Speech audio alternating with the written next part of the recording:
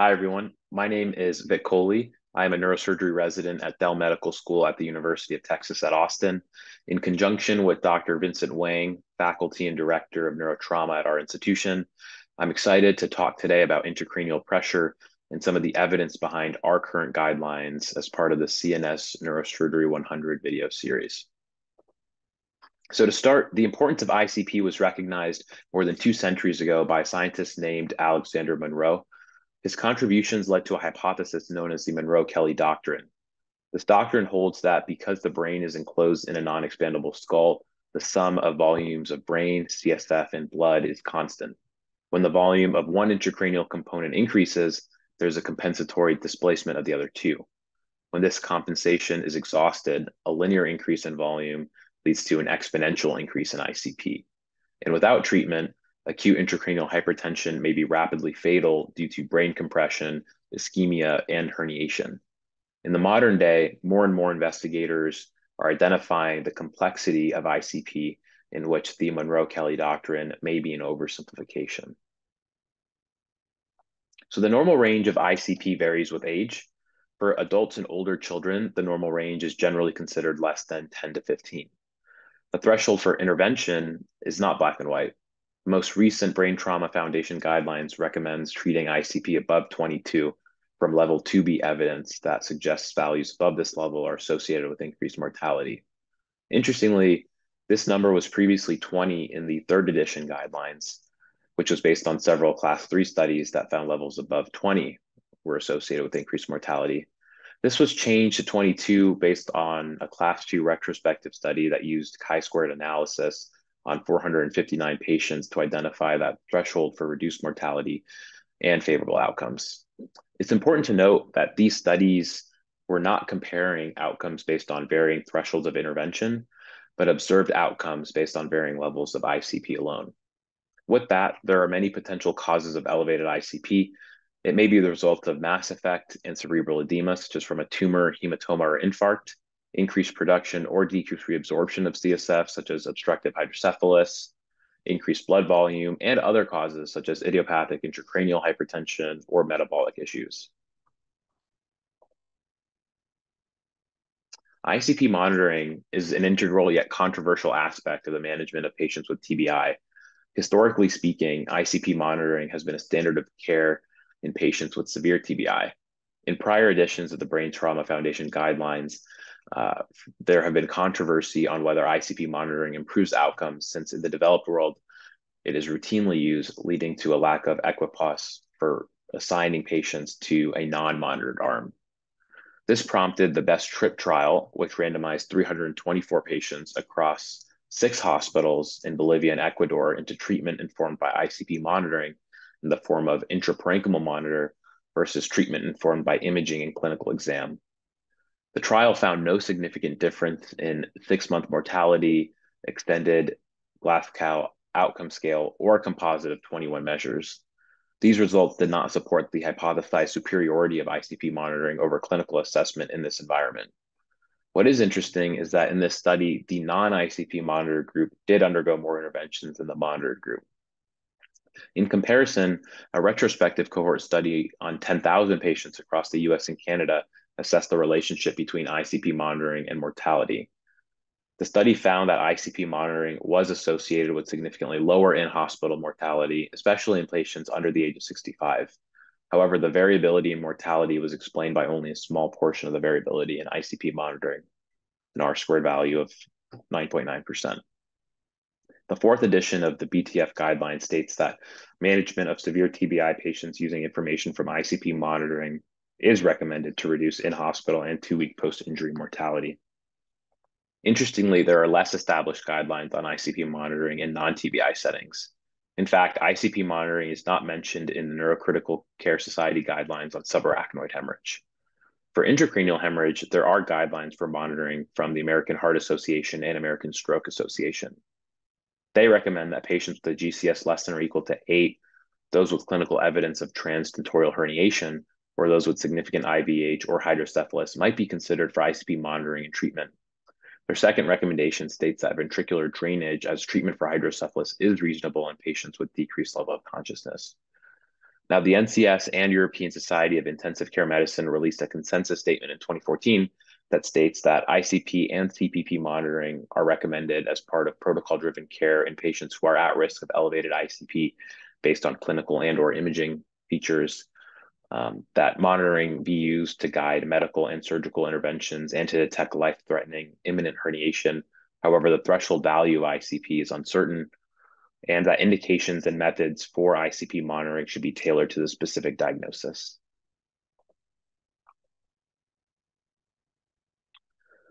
There are a variety of modalities available to monitor ICP in the clinical practice, including external ventricular drain, intraparenchymal bolt monitors, and non-invasive monitors such as transcranial Doppler imaging, optic nerve sheath diameter via ultrasound, and automated pupillometry. This table from Heyreluk et al. Summarized some of the key characteristics of some of the aforementioned ICP monitors. External ventricular drain, or EVD, is currently the gold standard for measuring ICP, as it's an accurate, available, and a reliable method of monitoring ICP. It can be recalibrated without manipulation of the catheter and importantly permits therapeutic drainage of CSF. Some drawbacks include risk of infection, malposition, occlusion, and hemorrhage.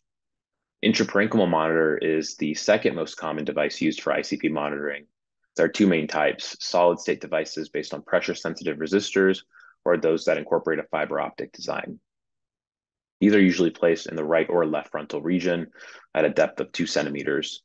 They're also widely available and highly accurate, with a lower risk of infection and hemorrhage compared to EVD.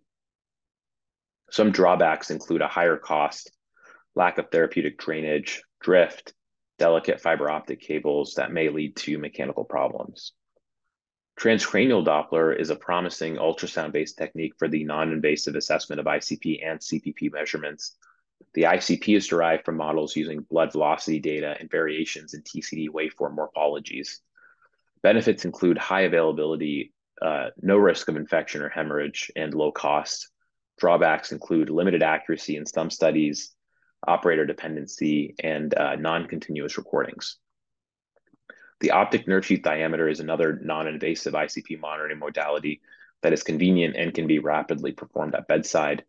The optic nerve is surrounded by subarachnoid space, which expands in the presence of elevated ICP and thus can be measured by ultrasound and correlated with ICP. It's also highly available and shares similar advantages from being non-invasive in terms of cost and risk profile. It's also operator dependent though. Lastly, automated pupillometry has been increasingly used in the ICU setting in recent years. Abnormal neurologic pupillary index, or NPI, has been shown to be associated with elevated ICP. Interestingly, one study by Chen et al. Found that pupil abnormalities were detectable 16 hours before important increases in ICP, suggesting that NPI may provide early warning of intracranial hypertension. Emerging technologies are being innovated, including other non-invasive techniques and wireless data transfer. Once elevated ICP has been diagnosed from clinical exam, imaging, or on ICP monitoring, it is essential to know how to manage elevated ICP and prevent its complications. There are many therapeutic modalities, including raising head of bed, osmolar therapy, anesthetics, and sedatives, hypothermia, CSF drainage, such as from an EVD, and surgical decompression. Starting with osmolar therapy, the latest BTF guideline states that although hyperosmolar therapy may lower intracranial pressure, there is insufficient evidence about the effects on clinical outcomes to support a specific recommendation or to support the use of any specific hyperosmolar agent for patients with a severe TBI. The NCS guideline includes two conditional statements on low quality evidence that suggest using hypertonic sodium solutions over mannitol for the initial management of elevated ICP or cerebral edema in patients with a TBI, and that neither hypertonic saline nor mannitol be used with the expectation for improving neurologic outcomes, and the use of mannitol as an effective alternative in patients with a TBI unable to receive hypertonic sodium solution. As far as which osmolar therapy to choose, there are several studies that compare hypertonic saline versus mannitol. Hypertonic saline has some theoretical advantages over mannitol, including lack of volume depletion, leading to a proposal of being a safer option in trauma patient, as well as having a slightly higher reflection coefficient, proposing that it may be less likely to leak into brain tissues in patients with an intact blood-brain barrier. In one systemic review of 6 trials enrolling 287 patients, found no difference between hypertonic saline and mannitol in terms of efficacy and safety in long-term management of acute TBI. Another retrospective study of 50 patients found that hypertonic saline to be more effective than mannitol in lowering ICP and ICU length of stay, but no difference in short-term mortality. Focusing on hypertonic saline, the recommended dosage, method of delivery, and sodium target have yet to be clearly defined. In one systematic review of 15 studies with 535 TBI patients who received various hypertonic saline concentrations, the lower concentration strongly correlated with ICP reduction. Also, the Kobe trial in 2021 randomized 370 patients with moderate to severe TBI in France into 2 treatment groups. One received continuous infusion of 20% hypertonic saline in standard of care, and the other standard of care alone. The results showed that continuous 20% hypertonic saline did not significantly improve ICP, 6-month GOSE score, or mortality at 6 months. Interestingly, patients in the infusion group had fewer incidents of ICP elevation, but when they were weaned off, appeared to have a rebound ICP effect. As for method of delivery, both bolus and continuous infusion have both been shown to decrease ICP. However, there is more evidence supporting the use of hypertonic saline as a bolus compared to continuous infusion. And lastly, as far as sodium target, there are conflicting reports in literature, currently no consensus. Therapy target may best be tailored based on the individual patient. Anesthetics, analgesics, and sedatives are an important treatment modality used in acute TBI for prophylaxis and control of ICP and seizures. The potential mechanism of benefit include prevention of unnecessary movements, coughing and straining, suppression of metabolism, alteration of cerebrovascular tone, and protective mechanisms such as inhibition of radical oxygen species production. Potential adverse effects include hypotension, decreased cardiac output, hypoxia from intrapulmonary shunting, as well as metabolic acidosis and rhabdomyolysis in certain agents such as propofol. The BTF guideline states that administration of barbiturates to induce burst suppression measured by EEG as prophylaxis against the development of intracranial hypertension is not recommended. High-dose barbiturate administration is recommended to control elevated ICP refractory to maximum standard medical and surgical treatment.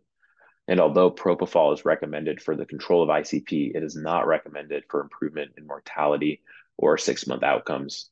Caution is required as high-dose propofol can produce significant morbidity. So overall, there's a lack of high-quality evidence on these agents, which is why they're typically employed in cases of elevated ICP refractory to other modalities. Hypothermia is another modality in the management of elevated ICP that is a controversial issue. In theory, hypothermia decreases cerebral metabolism and may reduce cerebral blood volume, leading to lower ICP. The current BTF guideline states that early short-term prophylactic hypothermia is not recommended to improve outcomes in patients with diffuse injury. One randomized control study by Clifton et al. Investigated the impact of 48 hours of early hypothermia to 33 degrees Celsius versus normothermia in 97 patients with severe TBI in US and Canada. The study found no significant difference in mortality, poor outcomes, or complications between the two groups. In fact, the trial was terminated early due to futility.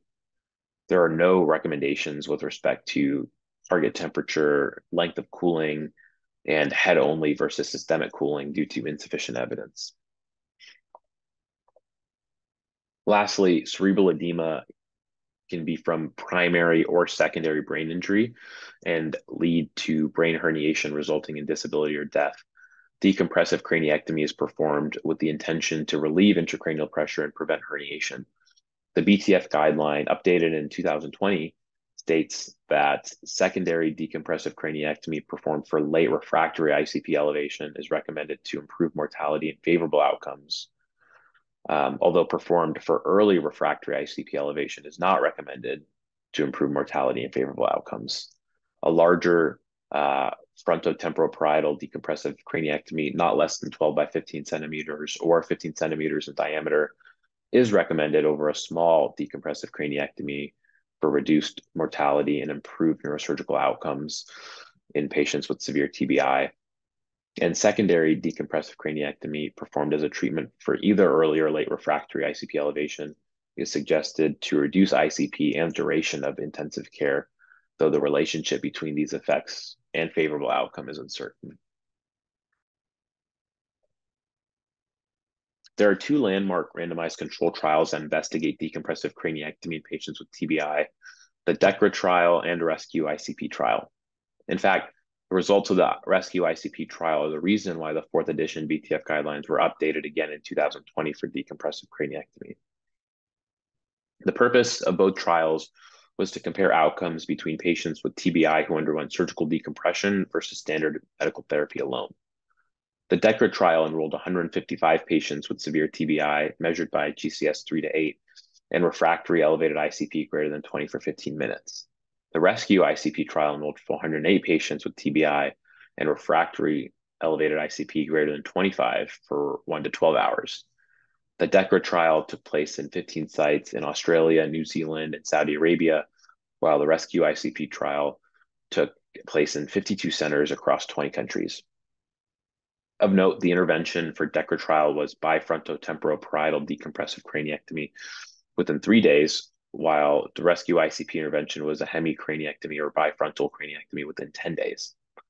The DECRA trial found that surgery was associated with a decreased burden of intracranial hypertension and shorter stays in the ICU, but worse outcome on the extended GOS scale at 6 months.